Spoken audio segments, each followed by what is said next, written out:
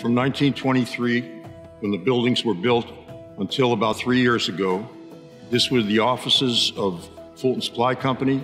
Today, it's a multifamily residence. It's an adaptive reuse, a historic rehab of 3 contiguous properties. We had a number of objectives in mind in design.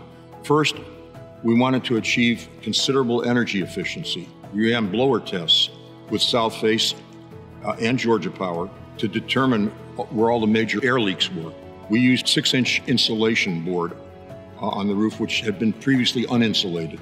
Instead of using central air conditioning with ducts, we built this with no ducts whatsoever.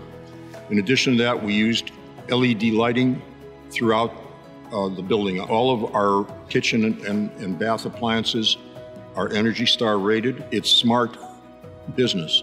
I think any builder, developer, or owner who's planning any significant size project will be well advised to check out the current programs for energy efficiency, both residential and commercial, that are being offered by Georgia Power.